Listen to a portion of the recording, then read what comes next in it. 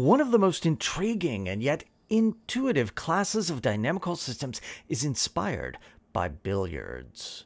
Consider a billiards table and the way in which banking a ball off the edge of the table implicates geometry. The angle of incidence of the ball equals the angle of reflection. Something similar happens with a laser beam reflecting off a mirror, either flat or curved. In either case, a single bounce is clear. But what happens on a billiards table with the next bounce, and the next, and the next, and so on? This is what we mean that billiards form a dynamical system with long-term behavior. Instead of a rectangular table, consider a Birkhoff billiards table, a simple closed, smooth, C2, convex curve in the plane. The simplest Birkhoff table is a circle, and it has some remarkable properties. There are periodic and non-periodic trajectories corresponding to angles of incidence which are either rational or irrational with respect to pi. Any trajectory is always tangent to a concentric circle. This is an example of a caustic. Now, what happens if we change the shape of the table slightly? Let's say that instead of a circle, we have an elliptical table. What then changes? Most of the behavior is similar. There's a family of confocal elliptical caustics that fill up or foliate the table, limiting onto the boundary.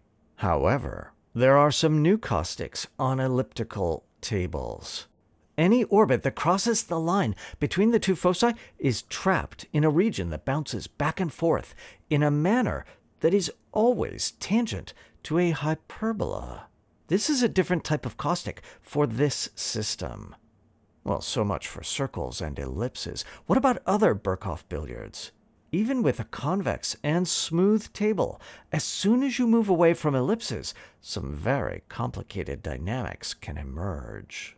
In fact, it is both possible and common to find chaotic dynamics within such simple billiard systems when the table is not elliptical. Although you might find certain caustics in these more chaotic billiards tables, these do not fill up the interior of the table. This brings us to the Birkhoff conjecture, put forward by Birkhoff in the early 20th century and formalized by Poritzky in 1950. This conjecture states that a Birkhoff billiard has a neighborhood of its boundary foliated by caustics if, and only if, it is an ellipse. This conjecture, sometimes called the Holy Grail of billiard dynamics, has resisted numerous attempts, as outlined in the following survey papers. A major step towards the Birkhoff conjecture was announced in 2020 by Bialy and Mironov in the following preprint. Before getting to their work, let's go back to the idea of a billiard system and see just how the dynamics arise.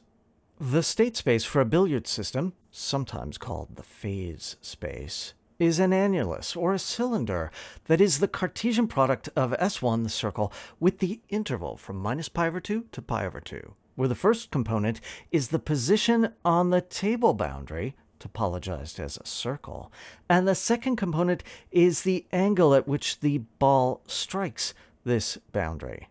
If you know where and at what angle the ball hits the billiard table edge, you can determine where and at what angle the next hit happens.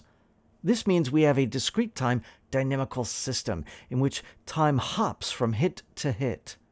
Such a system is encoded as a continuous mapping from the state space to itself. In the case of an elliptical billiard, the dynamics displays a combination of symmetry and rigidity known as integrability. There are two special orbits of period 2, where one bounces along the major and minor axes of the ellipse respectively. Every other orbit in this case lies on some invariant curve, and these invariant curves themselves fill up the cylindrical state space. Some of these curves enclose a small disk in the cylinder, and these correspond to orbits which trace out a hyperbolic caustic. Other invariant curves wrap around the cylinder, and these correspond to orbits which trace out elliptic caustics, limiting up to the boundary. That's the simplest set of examples. But as we move to non-elliptic billiards, a typical system will have some mixture of regular and irregular dynamics. There may be individual invariant curves, but there may also be chaotic orbits that seem to fill up regions within the cylinder. This typical behavior has been studied for a long time in dynamical systems. The result announced by Bialy and Mironov in 2020 allows one to deduce the shape of a table from properties of the dynamics on the cylinder. Here's the statement.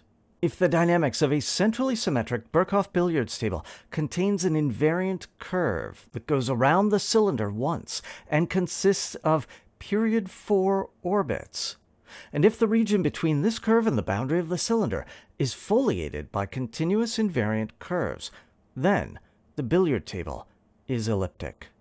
This is a technical result with a very intricate proof, drawing on ideas from geometric optics, integral geometry, and more.